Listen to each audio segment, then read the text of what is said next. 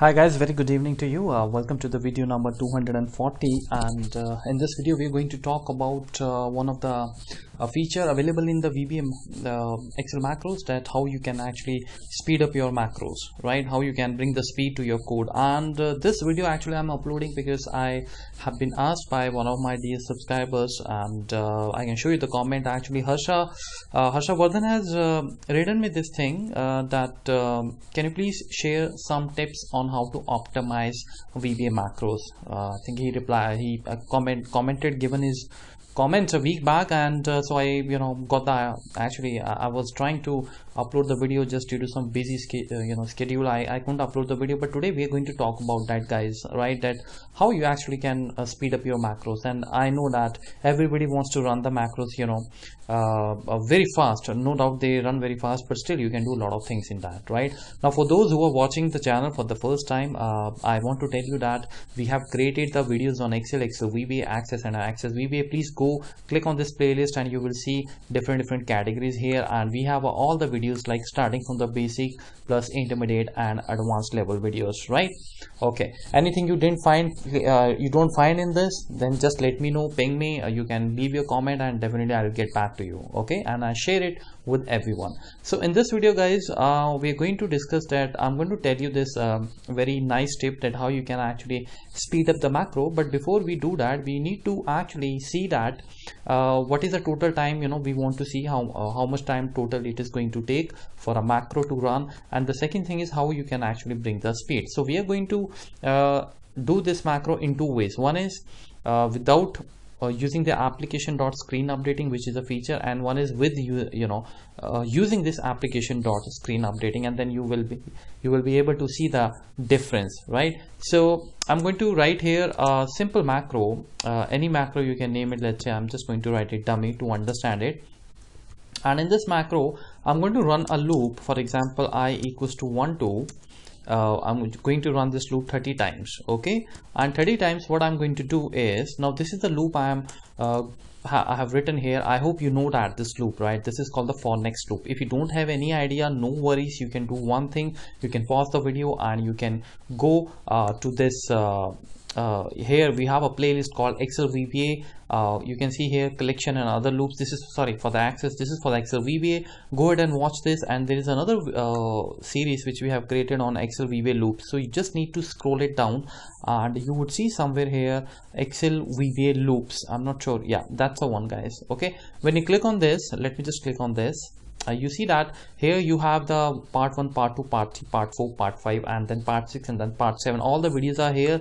I have actually explained a lot about the loops here, so just start watching these videos from the scratch. And rest of the videos which you are seeing, these are all the other examples, kind of intermediate and very advanced, extremely advanced videos. So go ahead and watch all those videos. These are the basic videos which you must see, right? So we have everything for you. Now the next thing which I actually want to do is I want to run this loop, and what we want to do is I simply want to open a workbook, any Excel file. I mean, you can see that. So this is how we write the to open the file. And here I'm going to let's say open this intro file which is on my desktop. Let me just go to the properties and I'm going to copy the path from here. So you copy the path and this is the file which I want to open it, and then what I will do, I will simply close it. Okay, so this is how you can close it, active workbook dot close. Okay, now this should happen 30 times. Okay, so this is going to take a little time, and we want to actually capture the time, that how much time this macro is going to take, right? So for that I'm going to write this. Now by the way, I have already uploaded a video on this where I have explained a lot, that how to find that what is the total duration your macro is taking. So I'm not really going to repeat that stuff here. Just go ahead and watch that video. That video is you can just find you would find that video. You can search on this my channel and find it out, that just write in there that how to find the the total duration the macro is going to take, right? So it's very simple there. All right, I think it's on the Excel VBA functions, maybe, I'm not sure, but we can go here and I can check that if the video is there. Yeah, exactly. So I remembered it, right? All right, you should appreciate me for this, right? I remember because there are so many videos, we are creating and I still remember. So this is the video number 236, guys, and how to record the time taken by a macro. Just go ahead and watch it. So I'm going to write here the code that how to basically record this, how much time it is going to take. So we declare here, let's say the start time, which is start time, and I'm going to declare my dim end time as well, and I'm going to declare them as variant, or you just can leave it like this. They will be by default the variant. Okay, and then you need to declare I as well, long, and then couple of more variables I want to declare here. You shouldn't use the dim word if you are using everything in one line. So this is the variable I'm going to declare A as long, and then B as long, and then C as long, and then let's go to the next line. One more variable I'm going to declare. I hope you have seen that video, right? Please go ahead and watch that video. You would understand what I'm doing. Actually, I'm just creating the variables. So start time is going to be what? Start time is going to be format, and then you're going to note the basically the time. This is your time. Now returns the time, and we are going to use the HH and MM format. Okay, that's fine. And then I'm going to use A, and I'm going to extract the hour from this start time, whatever the time I will have as per my machine, and similarly this is going to give me the minutes. Okay, and by the way, I think spelling mistakes. So minute start time, and we're going to run this. Then I'm going to write here seconds. Let me quickly wrap this up. We're going to start time, there we go, and then start time finally would be equals to A plus B plus C. Okay, and don't forget to write here 3600 because we want to convert everything in seconds, right? So this hour, to convert it into seconds, I want to convert it into seconds, so I'm multiplying it actually with 3600, and here I am going to multiply it with 60, and this would be 1. Okay, because if C comes as a text, then it should be converted into a number. That is why I'm multiplying, and finally you will have your start time. The same line you need to actually copy this, all these 4 lines, 5 lines actually, and I want to now, once this loop is finished, the code is going to finish. What we actually want to do is we want to write here another variable which is end time, and here I'm going to write here AA. These are the other variables which we are creating, and this should be end time, and again this is going to be end time, and this is going to be end time, and this AA plus BB plus CC, and this is going to be end time, like this. All right, so now here you're going to message box, you're going to deliver the message box, and you're going to say that end time minus start time. All right. Okay, so since you're watching this video, I'm not sure whether you have watched that video how to record the macro. So let me just give you at least an idea, because if you're watching this video, and later on you can definitely go ahead and watch that video again. Now what happens actually when I'm going to run this, look at this start time. Basically this is a now function. Now function returns the date and the time. You can also use this function in the Excel. Now this is going to format the time in the HH and MM, and you see that I have got 18:58:28. This is the time when I'm actually recording this video. Okay, now this hour means it is going to extract this hour from this 18:58:28, and you know that it is going to return 18, and then 18 is going to be multiplied with 3600 because we want to convert everything into seconds, right? So 18 multiplied by 3600 gives you 64,800 seconds, right? Similarly, minute is also going to extract this 58, and second is going to extract your 28, so C will have only the 28. And now this A, B plus C, you're going to add up all the things, so that means you're actually summing up the the total duration in seconds. So this is what exactly you see. Now this much of the time we have got it when this macro is going to start. Now the next time when this loop will run, okay, 30 times the loop is going to run. Once let's just assume that the loop is finished. Okay, now it goes to the end time, so we will be able to capture this end time as well. Now the now again going to give you the time when the loop is going to be finished, and it will of course going to give you a new time. And similarly AA and BB CC, everything is going to give you in the seconds. And then what happens, the moment you run this macro, it says that 60 seconds basically it has taken, right? So this is what exactly we have done. Now I'm again repeating for the last time, guys. I'm not somebody who really like to explain the videos like this, right? You know that I'm telling you that I'm not really going in depth, because of the simple reason that we have already uploaded a video on this, that how to record the time. So the same thing we have used in this video number 236. Please go ahead and watch that video, right? My main purpose of this video is to tell you how to run the macro fast.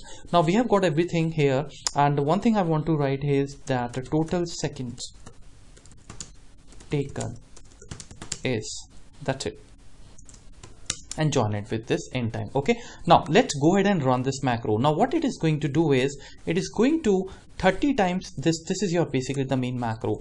30 times the loop will run, and 30 times this workbook would open and then close. It keeps on getting that, right? So let's see how much time it is going to take. So before I do that, I just want to close this everything. So let me just close this PPT as well, and let me just close in fact everything. Okay, so let's just quit everything. All right, there we go. Now I'm going to hit on this button. All right, so let's just hit on this, and there we go. You see that the file is getting opened and getting closed. You are seeing this, you know, like screen is flashing. So let's just wait, because the loop is going to take 20 times, though it is running very fast.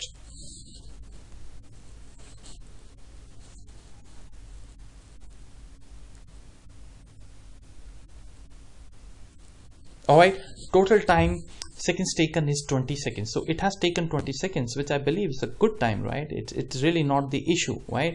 Now you know, the thing is, if I on the top I write this application, there is a code application.screenupdating equals to true, sorry, false. By default it is always actually true. Now you won't see the screen is getting moved, and you know, in this way the macro is going to really run very fast. Okay, now for example, I create the button here. I should have created the button before also, but no, not a problem. I'm just going to click here, and I'm going to right click on this and assign macro. There we go, and we're going to use this dummy one. I think that's the name, I forgot. Yeah, that's the name. Okay, let me just close this. Okay, now let us go ahead and run this macro. All right, there we go. Now do you see that the screen is not really, you know, flashing that much? It's actually doing, you can see here in the, you know, the book one here, but still it's not that clear, you know, it's not really flashing so much. So now the time taken is 13 seconds, guys. You see that there is a huge, not, I would say huge difference, but if you see the code is very small. Now what if you have a big code, right, where you are taking a lot of time? Now this code, you know, I mean, generally also, if you don't use this option, it has taken not, I think, more than 15-16 seconds. I think that was the duration which was coming. I just completely forgot. Sorry, I can run it again. But let us do one thing. Let me increase this 50. Let's do it by the 50 seconds. Okay, and now let's comment this out. Commenting this out means that this time this application is not, this code is not going to be considered. So the you know, VBA, when you're going to run this, it is going to take its natural time. And yeah, you can see that, right? The screen is proper, you know, it's actually flashing, right?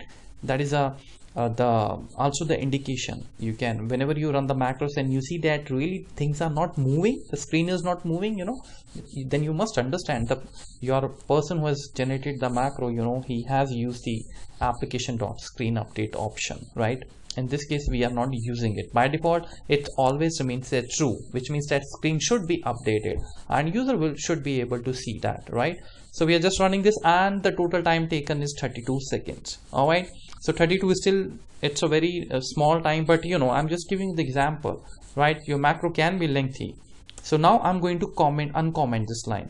32 seconds, I remember, right? I'm gonna write it here. Okay, now let's go ahead and let's run this macro again.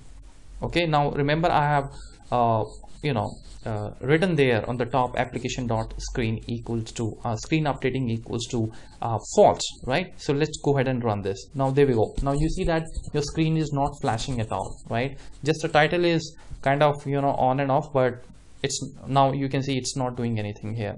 So let us see how much time this macro is going to take. though it is a very small macro, but if I'm going to run this loop 1000 times, then you can imagine, you will save a significant time on this. And we use it a lot. Look at this, it's a difference of 10 seconds actually, right? 22 seconds are there. So if you're going to make your macro more long, then I can say that you're going to save more time. So if I just write here 500, which I will not do because I'm just recording the video, I don't want to eat up your time, but you can do this, you can practice it on this, and you would find the big difference. So that is the thing which I wanted to tell you. So Harsha, I hope this is definitely going to rock you now, because you were looking for this. And of course, to all my lovely people around there who are actually watching this video, I hope you can definitely take the benefit of this, right? But don't forget, before the enter, when your macro finishes and everything finishes, you just take this option back to the true, which is the by default option, right? So that's it. And using the application.screenupdating, you can bring the significant difference in your macro time. All right, so I hope you enjoyed the video, and don't forget to subscribe to the channel if you are watching this channel for the first time. I will be back with some more exciting stuff very soon. Thank you so much, guys. Have a wonderful day.